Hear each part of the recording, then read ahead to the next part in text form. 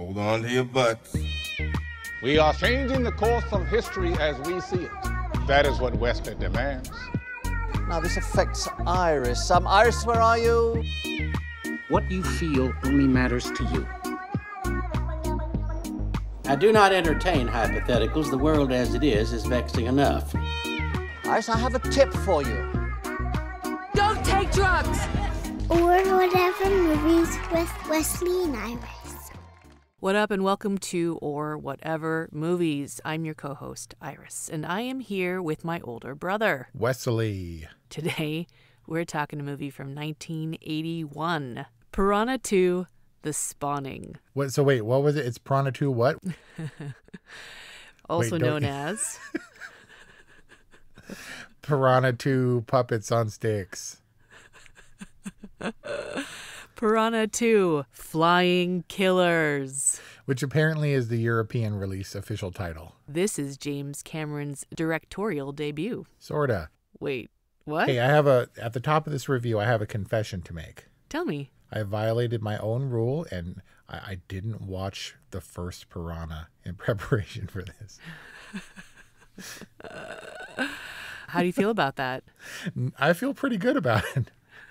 The one thing that you do need to know is that the flying piranhas are a new thing. How do we amp up the drama and move this thing forward? We give them wings. And put them in salt water, apparently. And, I mean, I guess if they have wings, this makes sense, but they can also just live on land and inside of bodies. So a lot of the exposition and explanation for what these things were and why they were, don't you think it came a little bit late? The first inkling we got, it lurched out of the body, facehugger style, right? And then killed her, and then presumably flung itself out the window, where it then flopped like Finding Nemo into the sea, like 3 blocks away. And I was like, how did it do that? We didn't even know when the first one emerged that they flew. That was the first death on land, and I think we came into a lot of the explanation a little bit late. And Kelly Ray was very vocal about this movie. She's like, look, it's got a real plot and everything. Where we found out that the army with the fertilized piranha eggs sank in the shipwreck or whatever. Well, the first death was all underwater in the cold open, depending on what version you saw, right? The scuba divers start macking under the water, kind of inexplicably, and then they get murdered. I mean, it's set a tone, right? Yeah, I mean, every horror movie's got to kind of start with that cold open, right? To set the tone, to let you know that these piranhas mean business. Exactly, but also the ridiculousness of having sex underwater. Like Tobey Maguire talked about that upside down iconic Spider-Man kiss and how water was running in his nose and how it was horrible. Oh no. And sex in weird places, it looks good on screen, and I guess underwater does too, but I don't see how that's practical. I mean, they could have done it on the beach and still had a murder. She could still cut off his bikini briefs with the knife on the beach, but I guess it's just more intriguing underwater, and James Cameron loves to film stuff underwater, so why not? Right. But the reason I said it's his directorial debut is because he doesn't consider it as such. He was hired, the legend goes, because this Greek film producer, in order to get it greenlit, had to have an American director's name attached. And so James Cameron came in, he did a bunch of scouting for locations, he created some of the piranha models, shot for 5 days, and was fired. And he was like, what the hell? Like, he's trying to make his name as a director. And so he's like breaking into editing rooms, flying himself back to Rome and to location to see how it's going in post-production and stuff. But a lot of the stuff, I'm thankful to say, I think, weren't actually directed by James Cameron. And I think most of those include the nudity that were never in his original script. Now, the script penned by another author, at least credited to another author. I don't know what I'm superimposing of James Cameron on this film, because I'm definitely drawing parallels. Yeah, there's a lot. But I also don't know what is Ovidio, the producer who took over, and what is the original author or the credited author. It's really hard to suss out, but you can see the James Cameron-ness even in parts of this film. And then, of course, he reuses these actors, which is part of his MO. So I can't help but see his fingerprints all over this. I agree. The underwater scenes, it's almost as if he said, hey, look, I like underwater. I can shoot underwater. I can do this. I'm going to make a whole movie about this called The Abyss. And, you know, there was the homage to the face hugger scene from Alien when the piranha came lurching out of the body. And, of course, he would do Aliens after that. I'm not really concerned about what he did or didn't do. It actually doesn't matter what we say. No one has seen this movie, I'm guessing. So we can kind of say and do whatever we want. But at least you can point to this is a new director that nobody knew about who met a dude named Lance Henriksen who followed him through, you know, for a good long while, and they were friends, and he was the inspiration for the Terminator. Supposedly James Cameron was so poor, spending all his money trying to stay in Rome and keep a hand in this post-production, that he got all sick and was eating like garbage, like that he would steal from buffets and stuff, and like bread and junk. And then this is where he had the fever dream for the Terminator, and Lance Henriksen was the original concept for that. We have to thank our lucky stars for Piranha 2. Yep. Because it gave us Terminator. Now, so knowing that it exists, and this might be an unusual inclusion in James Cameron's body of work for James Cameron Month, which we're doing right now, we can thank our lucky stars, and we can see that this formed some lasting relationships, and this allowed other people to see how hard he worked on his movies and how much creative ownership he takes. At the same time, once this movie is released and we're trying to review it, this is a hard one to get people to sit down to watch with me. Kelly Ray was super resistant. I was like, I got to watch a movie. And she's like, okay, what are we watching? Piranha 2. And she's like, I'm not doing that. So... Is she just not into B movies, or was she? I mean, nobody's into B. I know this. I knew this movie was going to be terrible, but I was definitely curious as to what James Cameron would bring to this movie. And it doesn't help that it's not available to rent or stream. It's available on Blu-ray and, spoiler, YouTube. But this is the kind of movie that some people like to watch. Like, oh, I love terrible movies. They're so fun to rip apart. And I generally don't have fun doing that. But knowing that we had to watch this and being like, okay, well, this is a movie from 40 plus years ago where James Cameron didn't really have control. I just kind of, you know, poked fun at the stuff. Like, you should have seen... We're trying to get a feel for who the characters are, and it's a real shipwreck, and they're trying to figure out which one it is, or we were trying to figure out which one the ship really is. And then, oh, they're naked. And then we go to another scene of weird intimacy, and it's the mom and the son, and Kelly's like, he's like 15 years old. And I was like, I think that's his mom. I was like, oh man, please let that be his mom.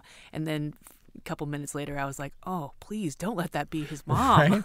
Right? Because that's really awkward. You should have seen the look on my fiance's face watching that scene. Like mouth agape and like horrified eyes. Like, what is happening? Oh, especially at the end. Like, I thought he was going to kiss her. I was like, oh, no. God. That got really awkward. Why were they so flirty? And why was she all sexy naked in the bed? And he's like playing with her in the bed? Oh, it's so weird. It was and so all weird. I can think of is this kid found himself in a sexy, nakedy horror comedy type thing and was like flirting with the actress, who obviously isn't his mom. And so in that way, it's not weird, but on screen, it reads horribly. I mean, their interaction was super limited. He had more interaction with his dad, the amazing Lance Henriksen, than anyone else. Yeah, maybe the girl, but that was all sexy time. Yeah. The captain's daughter. Were they made out in the pounding waterfall? Yeah, because it's sexier when there's water. It's just not practical is what I'm saying. That kid was having a grand old time, flirting with the older woman actress, making out with the young, half-naked chick, cruising around on boats. Like, when I could just feel the irony when he came to the hotel and he was like, this resort sucks. It was like the most ironic statement of the movie, because you could tell that kid is just having a field day. Right. Sex-crazed Hotel Elysium, Club Elysium. Right. And boobies. But you know what? Because people haven't seen Piranha 2, I think it would be helpful if we did a little synopsis, a little summary, to help give our audience context for this film. Go. Me? So it's centered around sex-crazed Club Elysium, where everybody wants to mac with everybody, regardless of age or, how they're related to them. And we're centered around a lady who is giving dive instructions, scuba diving or snorkeling lessons to hotel guests.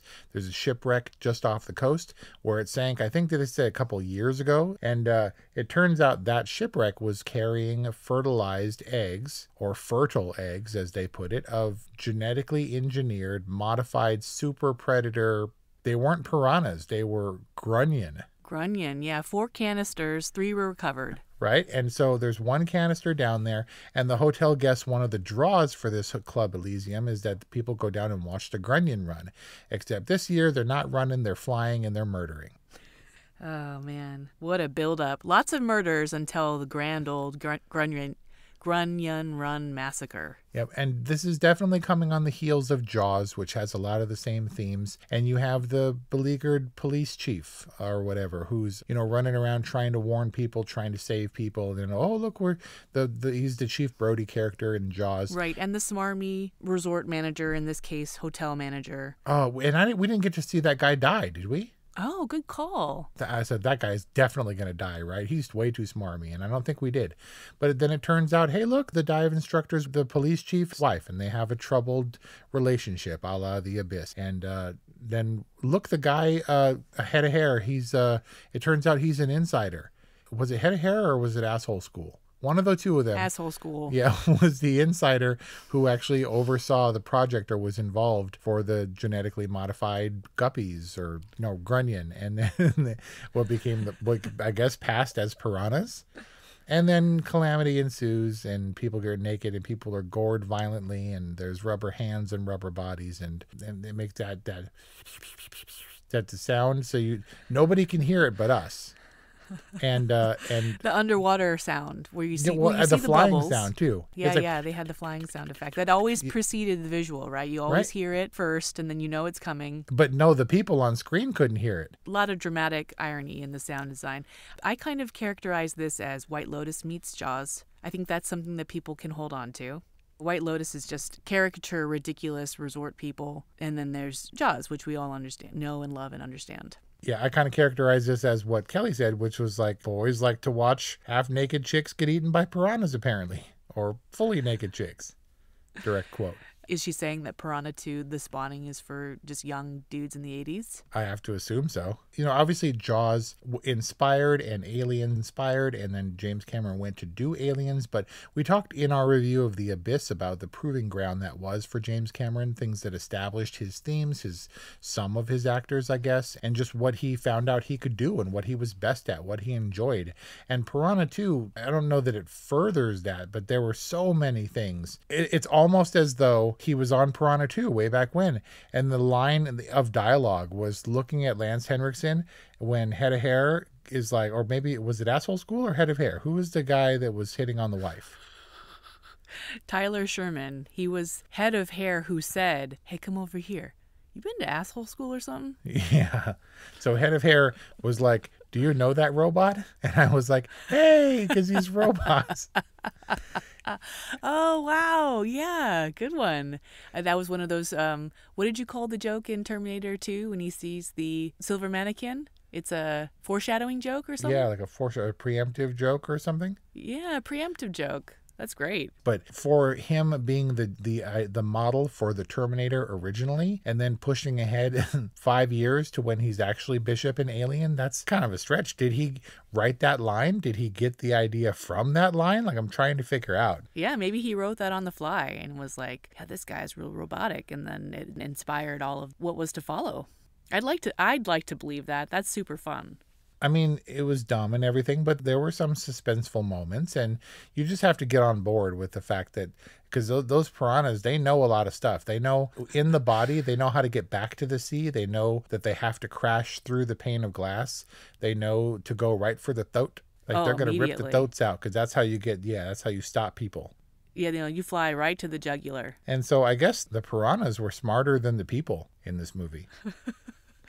Well, they're genetically engineered. Right? And although all those people were just, trust fund wasteoids. What do they say? Let's get fish. or we want fish. The smarmy hotel guy? Yeah, well, he's the one, he's like, let's go get them. And then they all, like lemmings, like with their scary torches, descend on the beach and they're like, let's get fish. Yep. Let's get fish. And then they all get murdered. So this is what happens to the teenagers who are camp counselors at Camp Crystal Lake, who find a little bit of money or whatever and can go to resorts and be all debaucherous and hitting on each other. And that poor young beachfront waiter guy who's like getting fondled by the older lady, grabbing his shorts and stuff. Oh, Mrs. Wilson, she was unstoppable. And I expected her to die too. She crawled under a table during the one of the onslaughts, the piranha attacks, and we were like, oh, maybe she's going to survive. Yeah, a couple loose ends with the B story or C stories, like Mrs. Wilson, Mr. What was his name? Raoul. If it's not asshole school or head of hair, I have no idea who these people are. Yeah, but we got these C stories with Mrs. Wilson, Raoul, the hotel manager, and that weird couple that was ADR'd for some reason. Oh, like the cutesy couple. The one taking picture. He was taking pictures of her. Do I have to? Oh, the worst scene in the movie. They were like gonna like leave that resort and go to WrestleMania or something. It was so weird. It was bizarro. And then there was the Beverly character who gets with the dentist. You mean Dr. Leo Bell, DDS, at your service? Exactly. So these people, we didn't track them to their survival or demise. But, you know, the two yacht chicks, they get their comeuppance. Yeah, but they got their comeuppance because they were so mean to Bumblebee Bob. Why were they so mean to him? There was nothing about, what did you call him? Bumblebee Bob? Yeah, he had his like Bumblebee t-shirt and he was all like doofy with his amateur chef.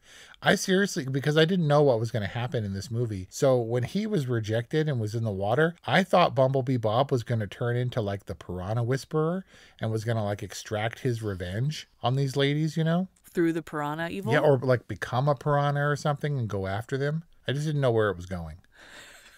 Wow. It was just so sad. It was very sad. They just relentlessly, just mean-spiritedly teased and mocked him and led him on. And I mean, just because you're like hot and topless and stuff doesn't mean you have to be mean. So apparently there are different versions of this movie. There was a definitive James Cameron director's cut released. That may be the one that's on DVD.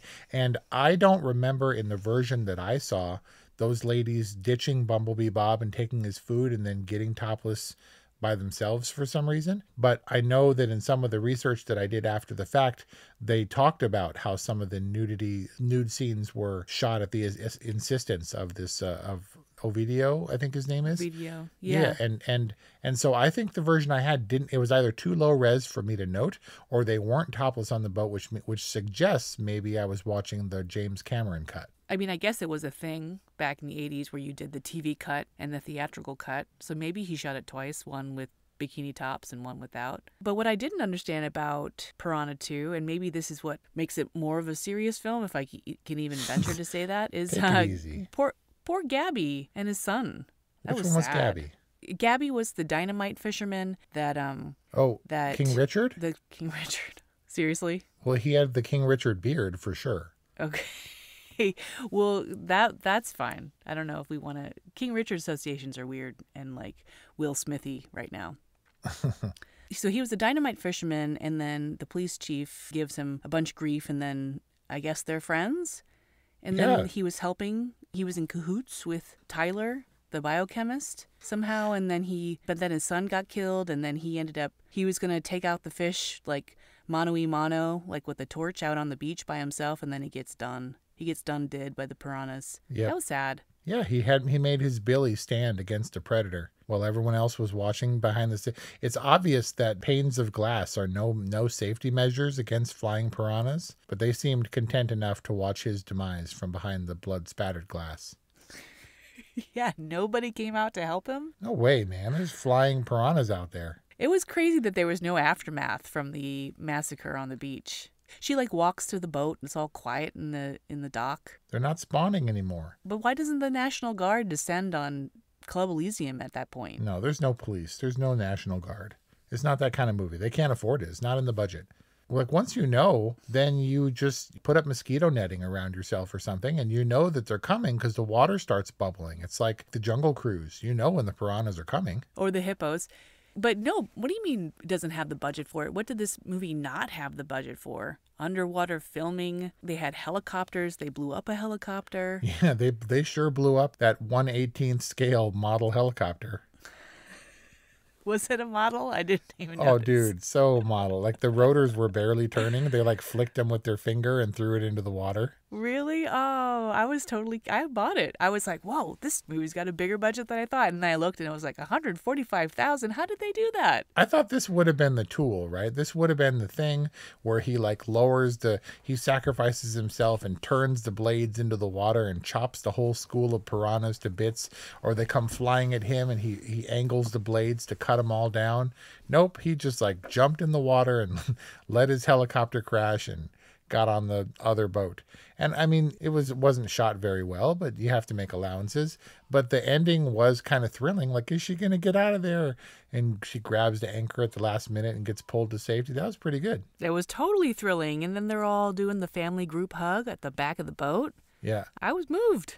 There's a lot of interconnectedness and layers and twisties and turnies in this otherwise really campy movie.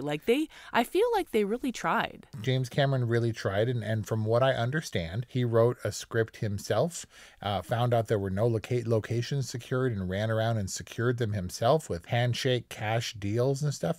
Like, really tried to make this a real production on his terms. But I do think that at heart, it would have been a much better movie had it not been interfered with. Apparently, it was cut and recut a number of times, and it was just a matter of what the distributors were willing to put their label on. I think it would have been a higher grade B movie for what it was worth that had a little bit too much interference. There's obvious deficits with Piranha 2, this spawning, but really, what's wrong with it? Nothing's wrong with it. And for that reason, I'm definitely not going to get a nope rating. I didn't hate it. It wasn't terrible as long as you watch it, which is hard for me to do, in the sort of, this is a cheesy movie and I'm going with it because it's cheesy and terrible. Okay, at least we established why they fly and why they're so aggressive and why they live in the ocean, but still pretty schlocky.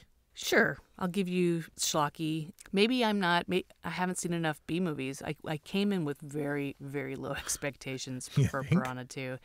Then I saw so much of James Cameron in it that it was kind of fun to connect the dots. And as far as B movies go, I think the only real failing of Piranha 2 is just how cheesy, non-menacing, and non-scary the monster is. Like, for a monster movie, you kind of can't get more ridiculous than flying fish. And, like, if these people had, a shred of intelligence, they could protect themselves pretty easily. It's always the Raouls of the world that kind of muck it up and, lead everybody to disaster when they just choose to put profit over protection of their guests and their people or stuff. But, other than the super cheesy monster, the story is kind of intact. It does have a real plot, and it has some thought behind it. I was a little bit put off by how cheesy it looked in some part. I mean, they have the restrictions. This movie was budgeted for $500,000, and Lance Henriksen maintained only $300,000 of that was used. So who knows where the other cash went? Apparently not to James Cameron, or apparently not to a script polisher or to a cinematographer. But it's got the things for the people who need it. It's got the science, conspiracy, government tampering thing. It's got the boobs and the butts for the people who are in it for that. It's got the gore, definitely got the gore for the people who are into the gore. That stuff in the morgue was shot in a real morgue on location with real bodies, none of which are on screen, but it was freaking the cast and crew out, and they were pretty liberal with the bit up bodies and junk, and not as much as the remakes. Do you remember the Piranha resurgence a few years ago? No. It wasn't direct sequels, but there was Piranha 3D, and they topped it with Piranha 3DD. Oh, no. I never saw any of those movies, and I saw some alluding to them in the research that I did, and those are really gory and also really booby, obviously, as evidenced from the title, and all that stuff was represented, but this was just under the constraints of budget. But it has all the hallmarks of the same cheesy sex horror genre that's always been weird to me. Horror comedy genre. Yeah, but I mean, the horror movies that I loved, there's body horror and things like The Fly and The Thing and those kinds of movies. But the ones that I didn't like were the sex ones where the horny teenagers get murdered. Friday the 13th isn't my favorite. A Nightmare on Elm Street was, but it wasn't quite as salacious or obviously cheesy. That stuff dates really badly. I think the bottom line here, a lot of great things from Piranha 2: The Spawning. Maybe it is best left adrift at sea. You can pinpoint specifically the emergence of Lance Henriksen, who went on to do what exactly? Notably for James Cameron, inspiration for the Terminator. He ultimately got a detective role in the police precinct shootout, and then, of course, was Bishop in Aliens. Went on to do a number of sci-fi things and on the TV show Millennium, and we love him, and he's great, and you're older than he was in this movie. Yeah, he's really young. He's really young, and I could totally see how he would be an inspiration for Ed Harris's character in The Abyss. And then Trisha O'Neill, maybe the first embodiment of the archetypal James Cameron female hero. Yeah, I can get behind that. And also made an appearance in Titanic. I saw that. So they stayed in touch. But you didn't recognize, and this is all on paper, right? You didn't be like, oh, look, it's her from Titanic, did you? No, but when I saw it in her filmography, I was like, oh, cool. I can't wait to see where she was in that. Man. I think she's kind of sort of in that because she's only credited as woman, but apparently they stayed in touch. So that's cool. And then, obviously, The Fever Dream, which is outlined really well and in a great narrative way in Cadence 13's Blockbuster, the story of James Cameron, which I definitely recommend checking out. The overall story of James Cameron, the whole series is great, but the episodes dedicated specifically to the Piranha 2 experience and Really? James Cameron's first emergence, really great, narrative retelling of not only the Piranha 2 experience, but also the Fever Dream, which of course resulted in some of the best moments in cinematic history. So a lot to thank Piranha 2 for. You could see this experience as being part of his formative experience, one that he really considers Terminator, the first one, his actual directorial debut. But yeah, undeniable hallmarks, and the fact that those are sustained throughout his career are indicative that he has a very clear vision and a skill set that he tried his best to enact here. So do you recommend Piranha 2? I mean, come on. Look, I watched it for free on YouTube because I tried to do my due diligence. I had read that it was available on iTunes, and it's not. I was told that it was available on YouTube, and I intended to purchase, and stumbling there, I found a cut that was serviceable for the purposes of this review. And I was forced to go that route because I didn't have time to get a DVD in hand in time to watch it, to bring it to you guys for James Cameron Month. I did what I had to do, and if that's your experience, if you need to watch Piranha 2, go for it. It's on YouTube.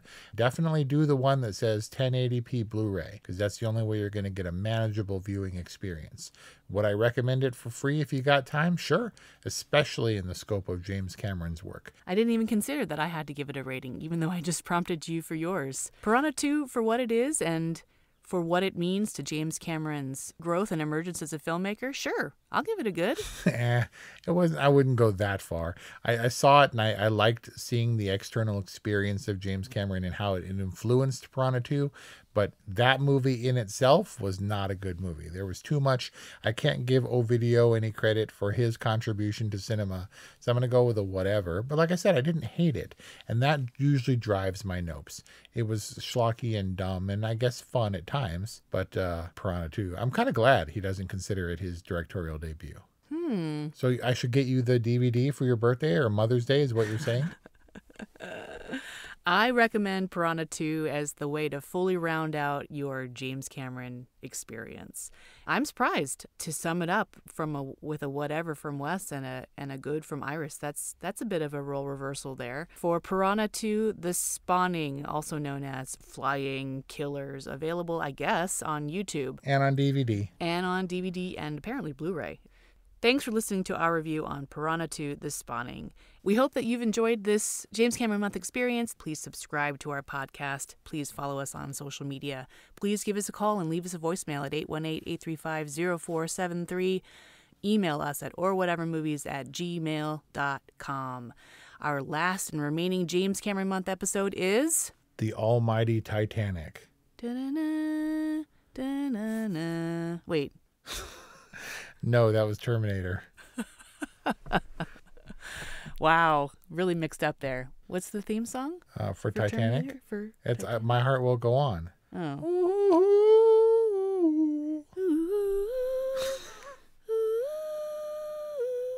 Titanic next week at Or Whatever Movies. Thanks for listening, and we'll see you next time.